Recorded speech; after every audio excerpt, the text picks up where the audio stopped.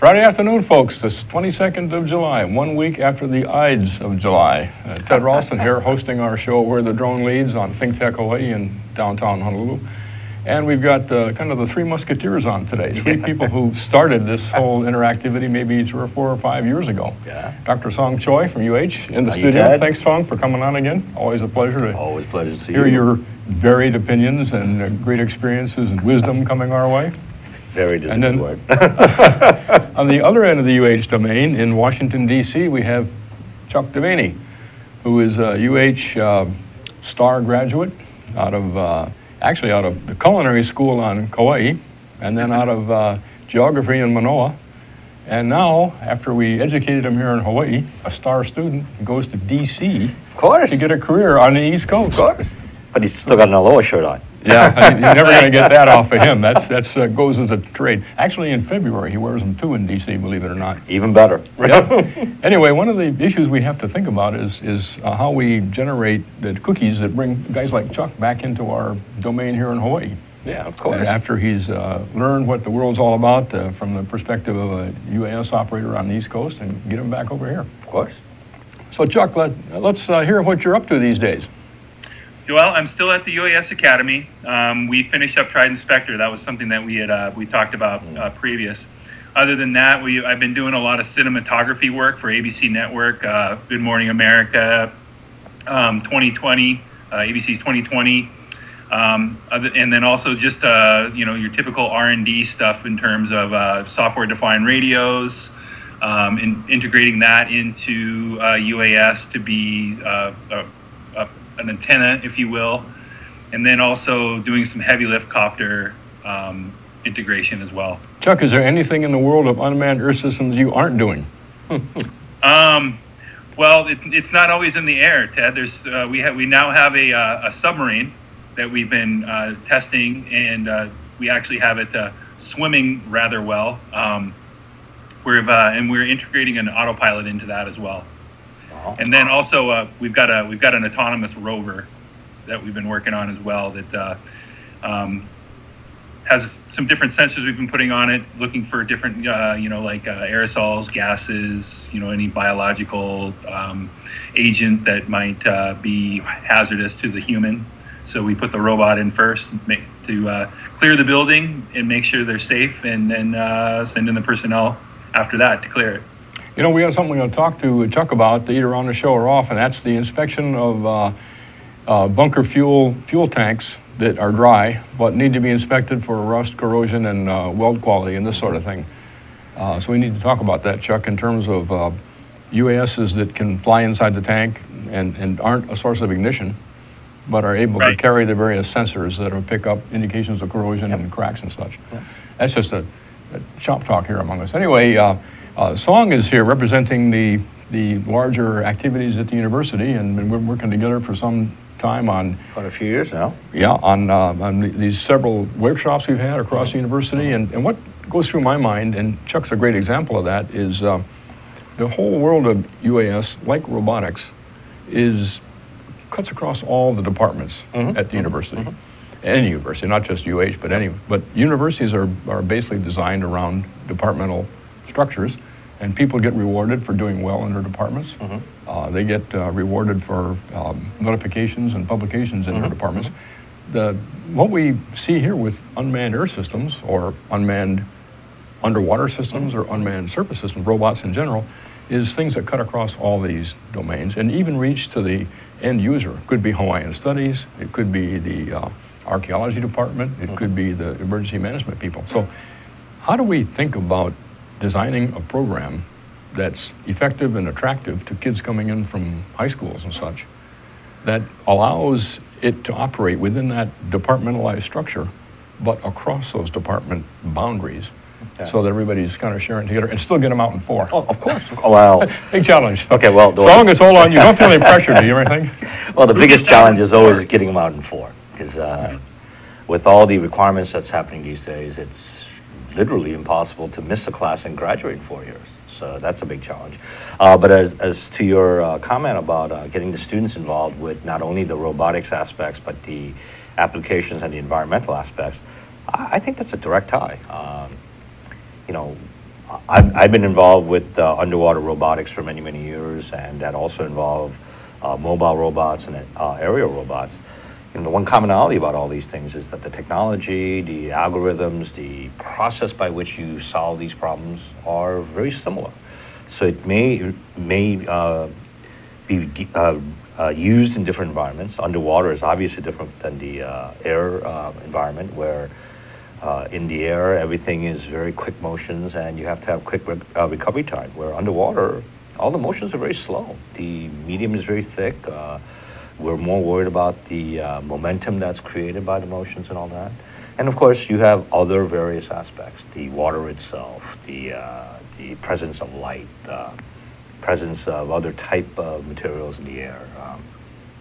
And if you think about it, it really is no different than all the little spacecrafts and the satellites that we've been putting up in space. So what you're sort of saying is we really need to focus on the things that are common across all these, and there's common aspects and common design thoughts, common systems engineering approaches, and there's some root commonality, of course, that connects all these things. We need to pull that up and highlight it, of course, and that's what we focus on.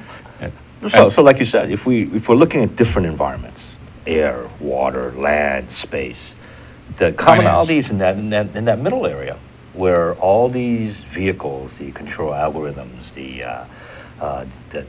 ways by which we have integration, they're very similar. And we want to make sure that they understand the generalities of the similarities, but at the same time understand the specifics about each of the different environments. So what Chuck was talking about today was very interesting, because he's working with aerial vehicles, but at the same time now he's working with underwater vehicles to try similar control algorithms. You know, I'll be the first to say, if we got rid of some of the bottlenecks that we run into in engineering, for instance, power, would we have any problems? Probably not. If somebody came up with the Star Trek dilithium crystal, and the battery. The battery. The battery for all time.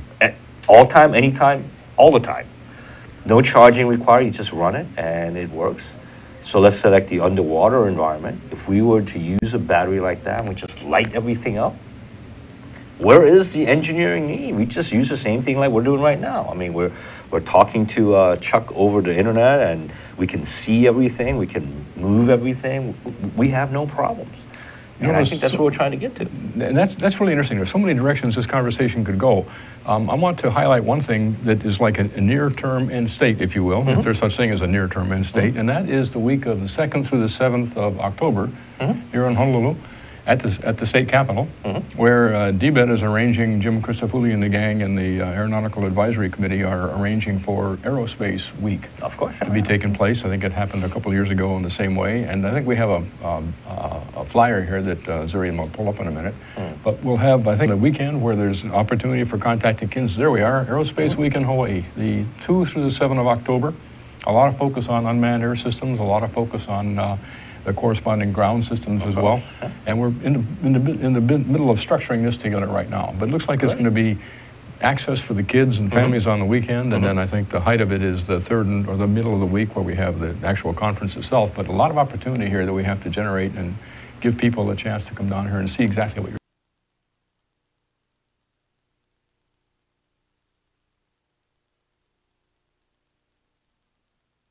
illustrate that. I can illustrate a battery, I can illustrate a sensor, I can illustrate a propeller.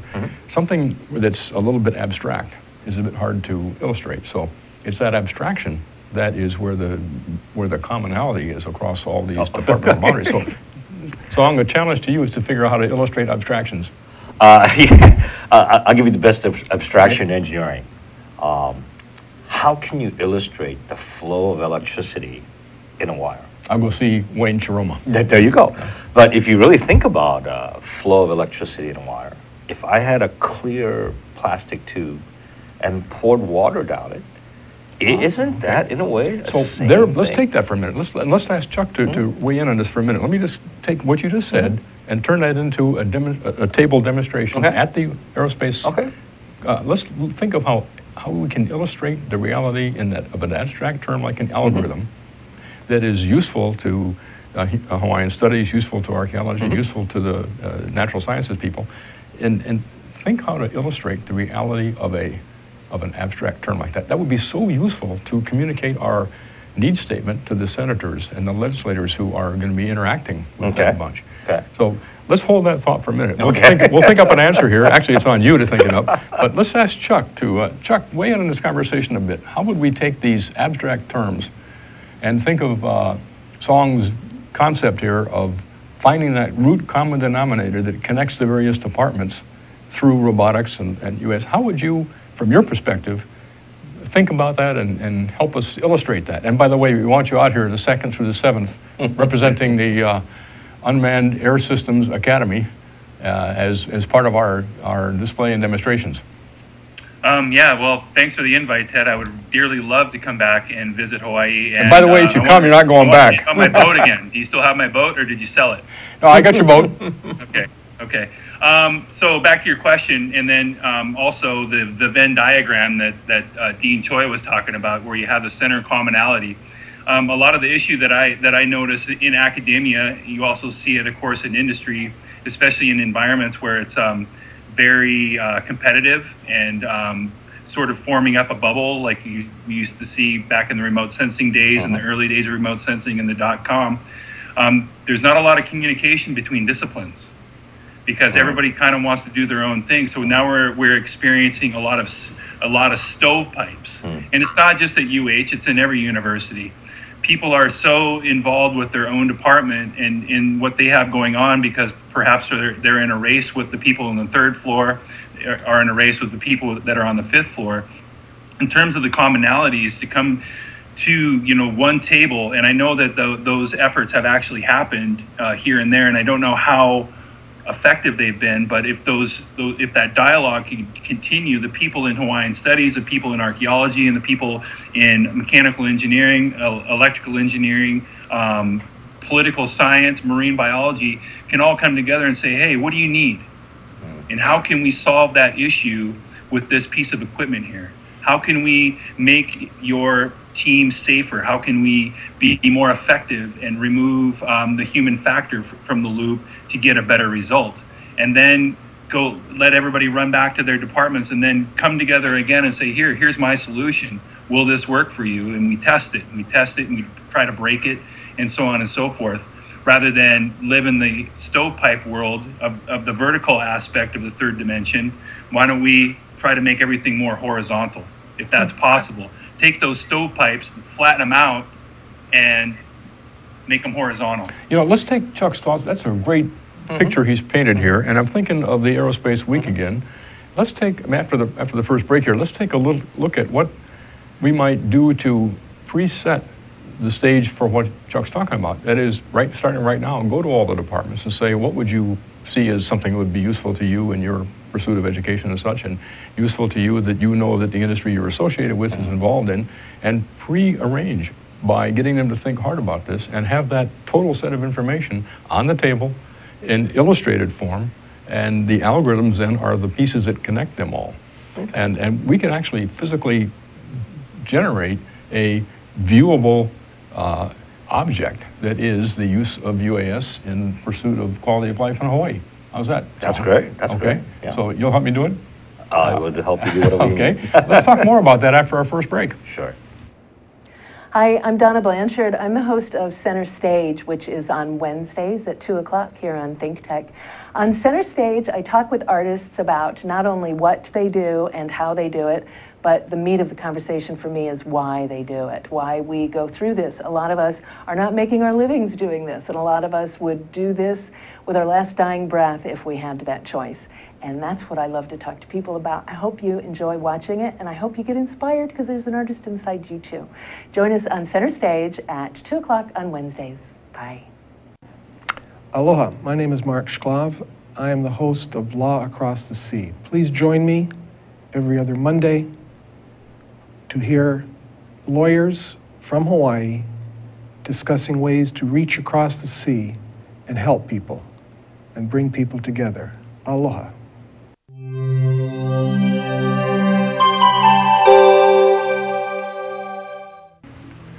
We're back, folks. Ted Ralson here, hosting our show Where the Drone Leads, downtown Honolulu at ThinkTech Studios. We have our excellent guest on, Dr. Song Choi from the university, here again. and Chuck Devaney, who has escaped the gravitational pull of the university, There you currently go. on the East Coast. And we're just talking about getting Chuck back here in the 2nd to the 7th of October for the Aerospace Day or Aerospace Week at the Capitol. And if we do it right, we can set a trap and keep him here. We need to. I'll also tell you a better trap. So that weekend, 7th and 8th, we also have a VEX robotics competition at Kamehameha schools. So that might be a great time for somebody to come over with a couple of these UAVs or UASs and even have demos to get the students excited about potentials of what they can do by understanding and participating in robotics. So this, okay, we can tie this together. We'll have a lot of industry here. We'll have a lot of people and a lot of individuals. Why don't we do that? Why don't we see how we can enhance that Kamehameha experience by bringing some of that functionality into it? I mean, it'd be great if we can get some industry and some people that really are playing the end game to be at a middle school, high school activity saying, hey, this is what you can be when you get out. What a great incentive that I'm going to spend another 4 years in high school and another 4 years in college, because there is actually gold at the end of that rainbow. Cool. So let's do that. Let's hook that up with the guys at DBED. Sure. And make that part of the deal. Sure. You know, and then as we were talking, I had this great idea of yours. Thank you. Of General Wong comes on the show from time to time. He has so many bright ideas. We have to limit him to 3 bright ideas per show. Okay. You're going to be under the same limitation. So you've already done 1. So you don't only 2 more for the whole show here. But the idea was to have some way to graphically illustrate the issues of collaboration that Chuck brings up and the things technically that connect these collaborative things together in order to get past the departmental boundaries and such. And some physical, realizable function that we can illustrate in 3-dimensional art that anybody can quickly observe with what we're speaking of here, to keep away from long narrative and keep away from monologues and keep away from arcane technical explanations, which 90% of the people won't bother to read and won't. So we'll take that on, and we'll have Chuck keep reminding us, as we had this obligation right here in front of the public to come up with this wonderful 3-dimensional, attractant of some kind. So, but you know, like what we've always been talking about, you know, pictures worth 1,000 words. And a 3-dimensional thing's worth 10,000 words. Yeah, videos worth 1,000,000 words. That means a demonstration is probably worth 1,000,000,000 words. So if we can show some sort of demonstration that illustrates some of the physical concepts of physics, or what's even harder, visualize mathematical concepts, I think that'd be incredible. Like I was talking about, illustrating the flow of electricity as basically flow of water going down a pipe, because that's really the same thing. I bet a senator or a legislator of some kind could probably understand that graphically. Yeah, we actually showed that to somebody before. Did you? Okay, so you tested it already. Okay. Yes, and it was with the senator and a House rep. Okay. But, you know, Chuck, since you're at the Unmanned Academy, you know, how do you illustrate to a young person what autonomous or automatic control is? That's tough. Yeah, I mean, it's hard to illustrate it mathematically. You know, I guess in terms of autonomy, I show them a flow chart and kind of give them an idea of the historical concepts, and it'll be very application oriented. So it'll be something like, we are going to use this aircraft to collect data that we're going to generate a base map and derive some actionable information from. So I'll show them that flow chart, and I'll show them what the possibilities are in terms of error and precision if a human were to fly the aircraft, and then I show them the possibilities of better precision and accuracy if the computer flew the aircraft, and let them see both of it. You know, a lot of these guys, you know, young kids, we do a lot of STEM 8 and STEM 10 classes, and then we also educate industry professionals, but that's more on maintenance, operations, safety, and training. Some of these kids in the STEM 8 and STEM 10 class are really sharp, and they get it. And then others, of course, are more interested in Pokemon Go. But that's just how it is. So I guess I use a lot of flow charts and actual live demonstration, and say, hey, I want you to try to fly this, using a simple quadcopter, and try to do a raster type pattern, and we're going to process that imagery, and you can see all the pukas in it. Then we're going to have the computer fly it, and you're going to see the differences in the output in the end. And a lot of times then they'll understand what it does, but they were not really going to understand what it is in terms of, the PID IDs and all of those different parameters that drive an autonomous system. And what Chuck's explanation just told us is how complex these abstract terms are and how difficult the expression of them is in the 30 seconds we have with a senator or somebody walking through. Oh, of course. So this is a great stage point, Chuck, for us to try to build that maybe another aspect of the illustrative notion of some of these abstract terms, like autonomy and autonomous operation. But this then leads, and you mentioned math, I think, at the beginning of the break, or before the break, this leads me to just ask both of you and for some feedback on this observation. Well, once we have that state level change, where we have algorithms working, we have the users talking to the suppliers, and the whole system is functioning from a systems engineering perspective, then we've generated this state of dependence, where now people are going to be depending on these systems to function, no different than the way a fireman expects the Scott air pack on his back to function. Yep. He wants to know when he goes into that fire, he's going to come out with it still breathing. Yep. And so there's this ethics of design, if you will, or ethics of integrated design that we have to think about, where if we start making, for example, UASs that same fireman is going to depend on, that UAS better work in all conditions. In fact, if you look out, Chuck, we're having another hurricane coming at us this weekend, so... Yeah, I know, I've been watching it. It's blowing about 35 out there right now, I guess, in gusts. So our systems have to tolerate that kind of situation. They have to tolerate salt air, they have to tolerate smoke, and they have to tolerate particulate matter in the air and such, and rain. So we have to come to an ethic of design that allows those parameters to be addressed in the design. Of course, yeah. And so there's a lot of math, I suspect, involved in that. But I think that's an additional function we all have an obligation to stand up and talk about. Chuck, what are your thoughts on that? How we approach that level of ultimate reliability that the users are going to expect and are going to depend on? Well, you need to have a good sound team of systems engineers that are going to be able to, set the requirements and the specifications that will have to definitely be rigid and very well tested in order to achieve that level of safety and reliability. I mean, if you look at the aircraft industry, unfortunately, most of that has been written in blood, to get to that point. So maybe we can kind of take those same principles in general aviation, civil aviation, and sort of apply that to the reliability and the systems engineering that will go into the UAS industry. It's going to have to be that way, I believe, anyway, especially once we, get in, well, after August 29th, we're going to have 107 is going to be up and working, and that's going to be scary in and of itself with a lot of hobby grade systems out there. Yeah, no kidding.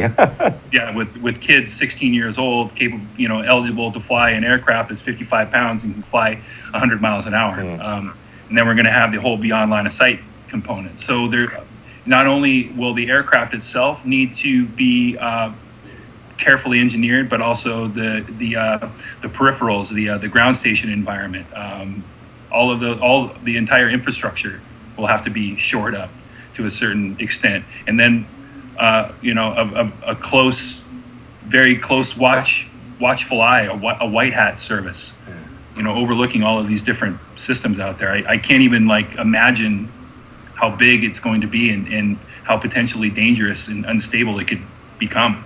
What Chuck has just outlined is part of the value statement of these FAA UAS test sites, of which Hawaii and Oregon and Alaska are bound together in one called the Pan-Pacific Unmanned Air System Test and Research Center. And I think that what Chuck just outlined is a mission statement, or one of the elements of the task statement that should be undertaken by that bunch. It's not just testing for the sake of testing, it's testing for the...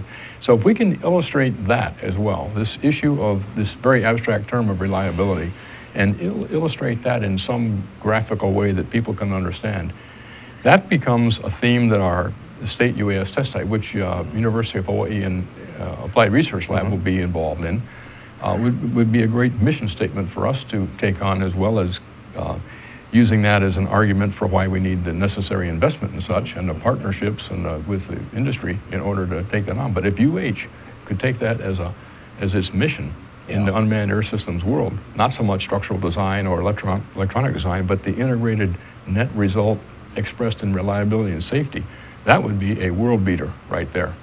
Well, you know, I think like what you're mentioning is perfect, because, and if you look at what's been happening in the news, and you know, I feel really bad for some of the people that was on the other side of this, but like the Tesla incident in Florida, that really shows you how close autonomy in our regular everyday life is becoming. And it's actually a pretty good predecessor to all the stuff that we're looking at in terms of drones and these UASs and UAVs, because if they're going to become that common and part of our everyday life, people are going to have to think very deeply about how they are going to integrate into everything that we do.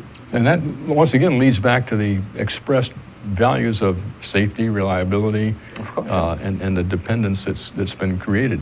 And just imagine 10,000 drones flying over Honolulu, for example. Okay, what are we going to do with that, right? So, how do you get the planes to land if you do that? It just doesn't work out. Yeah. So we got some head scratching to do here, and we need to illustrate all those things, and you know, not shy away from these hard problems, but illustrate them in some way, and then get that to be the action that, or the debate that drives us to action. Guys like Chuck, we got to get Chuck back here. Chuck, when you come in October, you're not going back. I'll get your boat, give your boat back to you, Chuck, and that'll be your inducement to stick around for a while. We need that external influence brought back into us. And once again, folks, the 2nd through the 7th of October, great chance to interact with the world of robotics and unmanned air systems, and we'll do our best. In fact, we should put a tent up there, a tent made of volleyball nets, and actually fly these things on the Capitol lawn. You should. We'll have to put that together. There we are right there, the flyer.